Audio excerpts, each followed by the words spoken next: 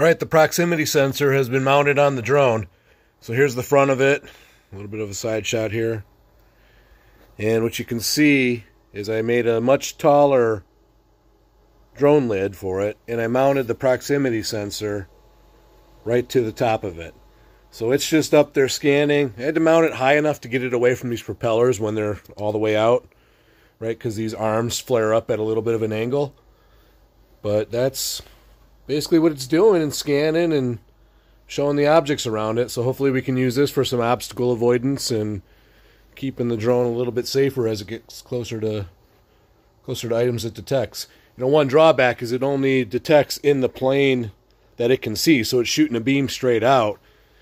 So it isn't going to detect anything near its feet or bottom, but hopefully, you know, as it gets closer to a tree or something, that thing is tall enough that that proximity sensor will pick it up.